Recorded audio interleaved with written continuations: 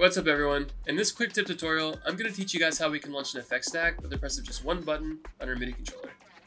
We're also going to discuss the various ways in which we can launch effect stacks within our composition and the reasons as to why one method might be better than the other. Yeah, let's hop into it. Alright, so let's say you want to launch multiple effects at once with just one button on your MIDI. What we're going to do is we're going to take whatever effects that are in that stack and we're going to load them into our composition panel, our group panel, or our layer panel here.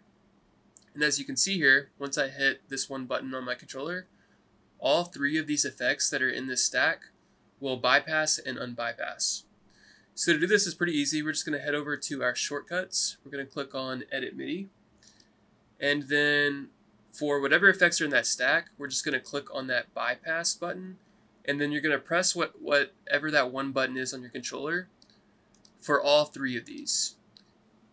Just make sure that you set the on and off colors for your MIDI mapping to be the same for all the effects within that stack.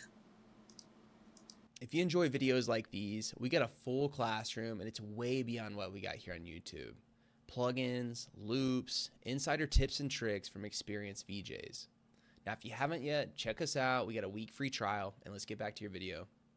So now that we know how to map out multiple effects to just one button on our controller, let's talk about the different methods for creating effect stacks and the reasons as to why one of those methods might be better than the other in certain situations.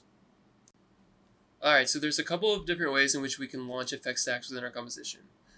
The first is going to be through the method that I just showed you, and that's going to be through loading that stack of effects within our composition, group, or layer panels here.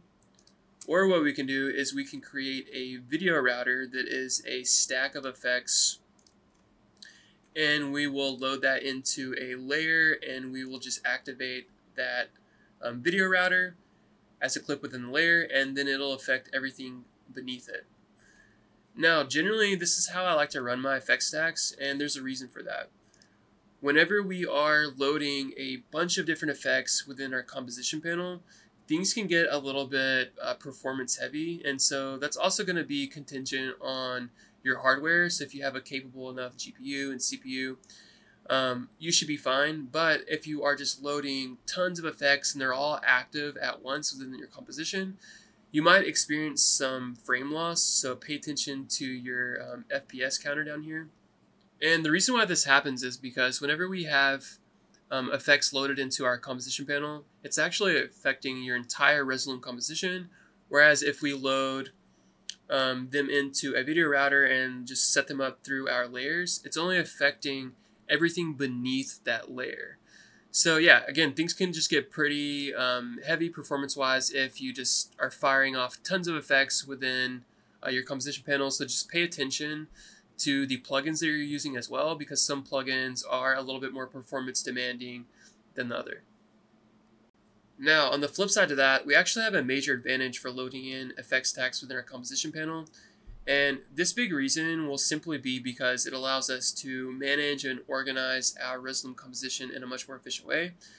And that's actually going to be dependent on your composition, and so this might not apply to everybody, but if you're already managing a bunch of layers for clips and whatnot, having multiple layers for effect stacks can just be too much to manage, right? So the way that I have my workflow set up is I run 4 different layers that are effect stack layers, and then I have 2 layers for my groups that's set to just 1 fader on my MIDI controller, and then 3 layers for clips. But I see a lot of people running and managing multiple layers for clips alone in order for them to stack and build scenes. But again, that's going to be dependent on how you have your Resolume composition set up. So if you are managing too many layers already, you might want to go the composition panel route. And if you are struggling with hardware limitations and performance issues, you might want to try the video router into a layer route.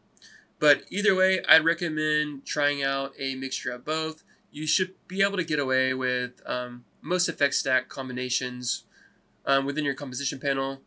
Just depends on how many effects you run, again, the plugins and your hardware limitations. And I would still recommend setting up 1 layer at least for video router effect stacks. Yeah guys, that's how I have mine set up. I highly recommend that y'all try out both methods. That's going to sum it up for this quick tutorial. Hope you enjoyed. Thanks for watching.